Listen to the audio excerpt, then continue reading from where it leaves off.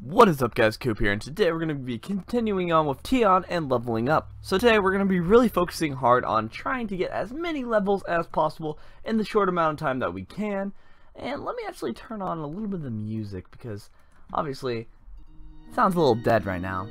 So we found Eric and we are preparing to take down some of Attilia's men. So obviously not going to attack.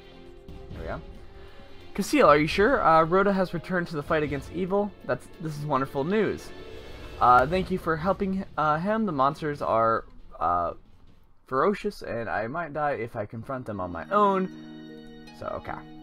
The monsters have gotten even stronger. I would suggest you train before taking them on. Magic will help you in ways more than you can imagine. To the south, there is a magic user named Gulvig. She lives alone, and much like Rhoda, keeps to herself, and her knowledge in the magical arts is strong. Even the monsters fear her. It is said that she came to the land of Eden, which would explain much of her powers. I've heard rumors that she would teach adventurers in the ways of magic, and from time to time. Perhaps she can sway her to teach you. Alright. So we are going to go to the magic owner shop. So it's just showing us all the different shops, which I kind of find cool. So we'll just continue on our way there, and we are going to get some magic. Because I think with being an elf, we get a crap ton of magic. Like, because we are allowed to get some at level 8. So. And let's chat with her. Attila has powerful armies, but the world bleeds. His power only brings destruction and fear. Casil, great power should only be used to protect hope and not satisfy greed. I hope you remember this. A desire is not enough to embrace the skills to use magic. Casil, I need you to prove that you are capable of harnessing the courage and bravery to use magic. If you don't, you will be consumed by the darkness. To the southeast there are zombies, so defeat 3 zombies. Okay, and actually, let's see if we can buy some spell books. So we've got shield, energy bolt. Oh, we actually don't have enough to even buy anything. Ooh, I'm probably gonna have to start doing the good old trying to level up a little bit more. To the southeast, you said, right? Up, up, up. We got attacked. We're getting attacked by a spider. Oh god. Oh god. Oh god.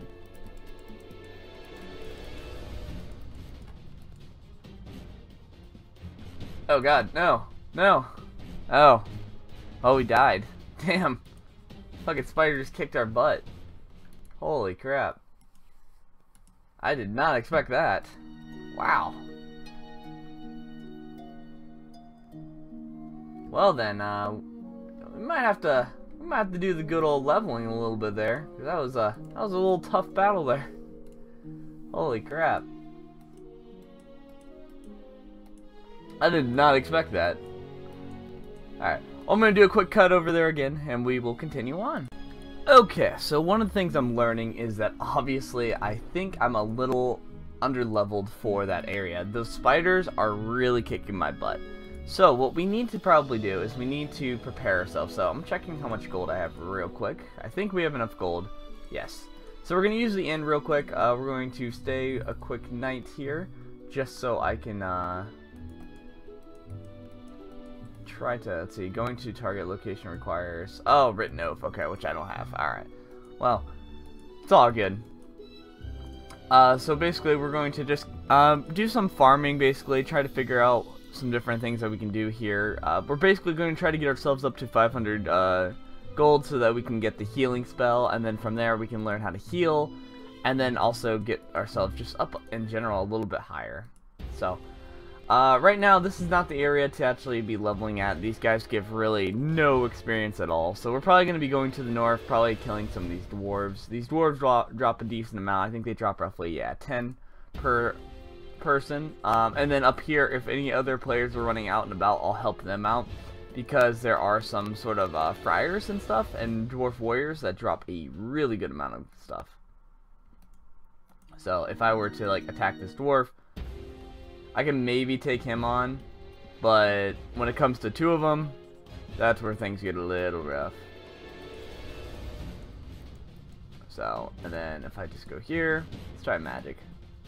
I don't think my magic does that much, to be honest. I think my actual base attack does more. Not sure though. Might just be me. There we go. So, as you can see, they give you 10 gold as well. Stone golems and all that probably give you a little bit more XP, but honestly, I'm kind of afraid to fight those guys. They're pretty scary. And then what we can do also is we can get real quick some potions. So I think I have some heavy healing potions somewhere. Yeah. So we'll put that on the bars now. And there we go. So this will be a little bit longer of an episode, but that's fine. Shows you guys a little bit more about the game. Now, if I were to face the spiders with these potions, that's probably the way to go, but I also want to grind out. I want to at least get to level 15. So our goal is to get to eventually level 30, and then we can start showing you a lot of the cool stuff.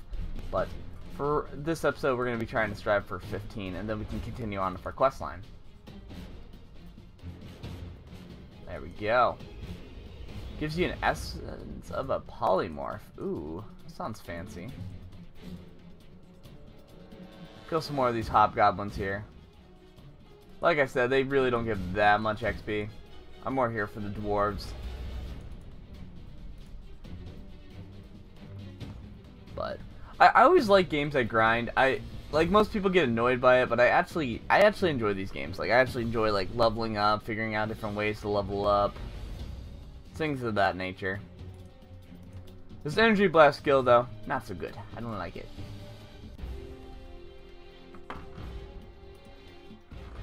And just killed that real quick. There we go. And how much gold have we gotten already? We've already gotten a decent amount of gold, so we can start getting those sort of spells and things. So we're just gonna keep on going. Wow. But I am excited because there is a dungeon, and I think we're getting close. We're gonna get there. So that's sort of the goal, is to get you guys to see the dungeon and everything. But I think for a long drive, this game would be like perfect. Like if you're like sitting there and you're having like a 3-hour trip to like Florida or something like that, like this would be the perfect way to do it. Boop boop boom. I gotta figure out, what are these ancient coins that they keep talking about? Are these like sellable? Oh, I have to identify them. Oh. Well, we'll do that real quick. So I need to know what the heck these are. Ancient coins that you can trade to merchants. So we could probably trade a bunch of these, because these probably aren't worth crap. So we'll just kill a few more. I want to at least get to 500 gold, and then we'll actually go sell some things. That's the goal. So right now we're at 379. Let's go back up there a little bit and see if we can't kill something a little stronger. And see if we can't get ourselves up to almost level 14. Kill that guy real quick. Bam. All these ancient coins, or ancient platinum coins. Nice. Don't bother attacking. Oh. Carry no gold. Alright. Well, I mean, that's one way to tell me. Alright, kill this orc fighter. Orc fighters typically drop some good stuff, honestly. There we go. That guy dropped a crap ton of stuff. Man, if I could find more of them, that'd be nice.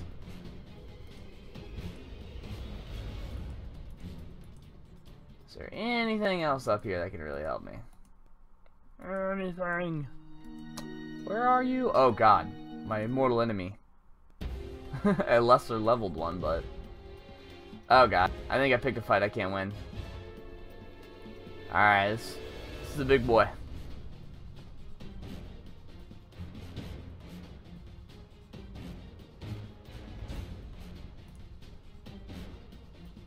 Alright, we'll just continue leveling. Or keep continuing healing and everything. I want to see how much XP this guy drops, because are these guys really worth it more, though? That's a true question.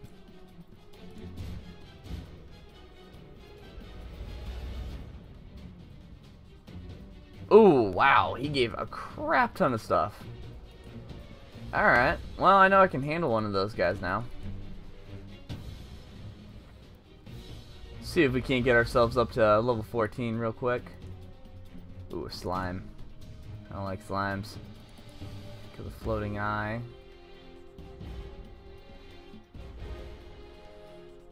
Oh, wow. Well, we picked a fight with an elder mage. It's probably a bad idea. Alright, well anyways, we've returned back to the town. I think we got plenty of gold, right? Close enough. Alright, let's go sell some things and get ourselves more geared out here. Going to the shop. Going to the shop. Alright, let's chat with her real quick. Yo, yo, yo. We got some things to sell. Oh, can I only sell these? Damn. It's probably the only thing we can sell, can't? True. Alright, let's see if we can't find some other vendors. Maybe there's some other vendors that maybe take some other stuff. That guy looks pretty cool. Purchase a sealed oath? Nah, let's sell some things. Yeah, we'll sell some of these stuff that we have.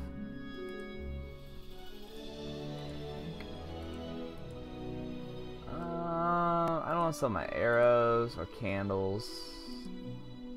Oh, okay, so this is like, oh, okay, so this is like a, how do I explain it? Auction house. Interesting. Teleporter. Sky Island, teleport her. Didn't mean to click on you. Let's chat with you real quick. So you're a crafter.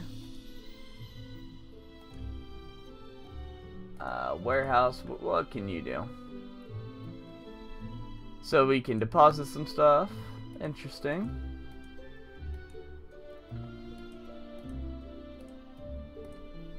Weapon shop. Can I sell anything to you? I can sell this axe. That'll work out perfect. What about you? What do you have?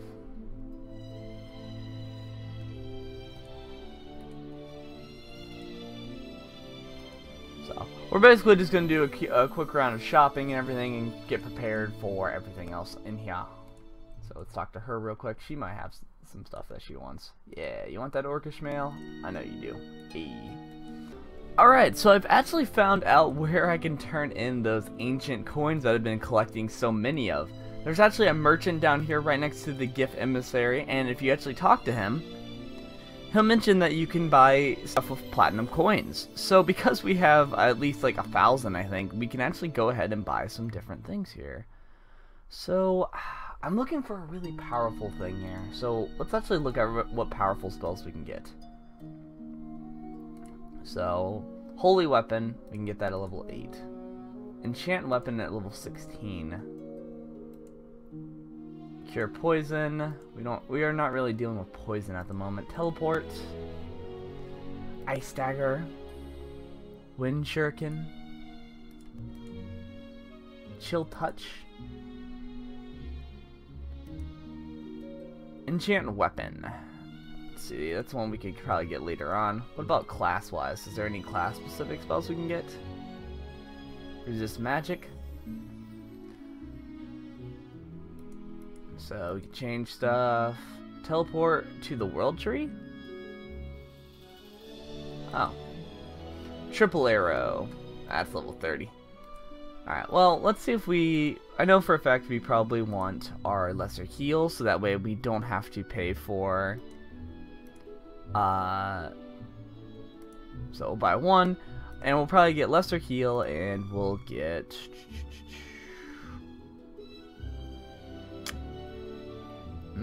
Well, we can't get enchant weapon or anything. And then let's see, what else can we get here? Scrolls?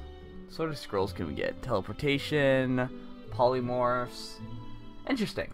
Well, there we go. So we have that, and then what we can do is equip this lovely book here.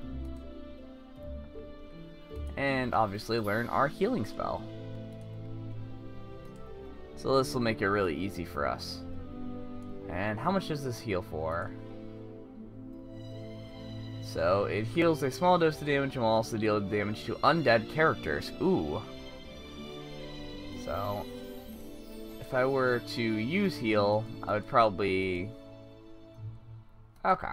So, cool. We are learning some new things. Alright, so we're going to grind out a few levels here, and we'll see how things go. Alright, so we finished up our quest. I basically went to the north and just killed a bunch of zombies that were kind of up here. They were a lot easier than the ones down here, because down here, just everything was aggroing me. So, we're going to use the teleporter, though, because I'm lazy and I don't feel like walking all the way back. So what I'm just going to do is, we'll do the spellbook shop, and boof, we're there. And let's give her a good old chat. Hey. Before you leave, one more thing I wish to share with you.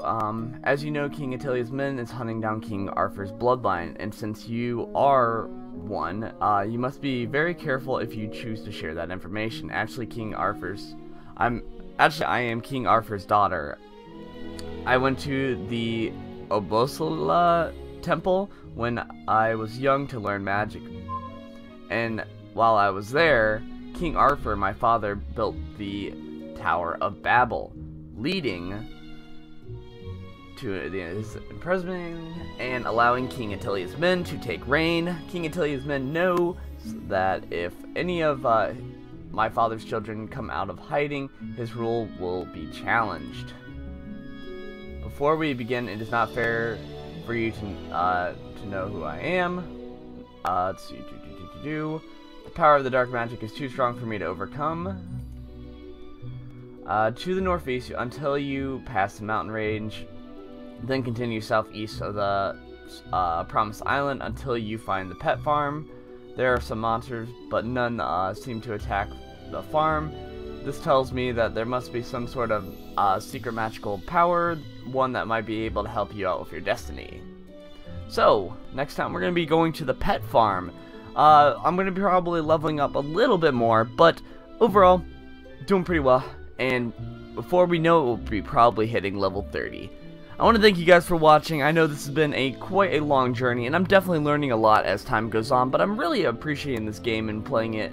As time goes on, it's really growing on me, and I'm appreciating a lot of this stuff because it's not too big of a grind, and I took a big risk trying to add this game into my YouTube channel, but overall, I'm really impressed with it, and I really am enjoying my time with it. And the fact that it's a mobile game, it just makes it 10 times better. Anyways, I want to thank you guys for watching, and I will see you guys next time.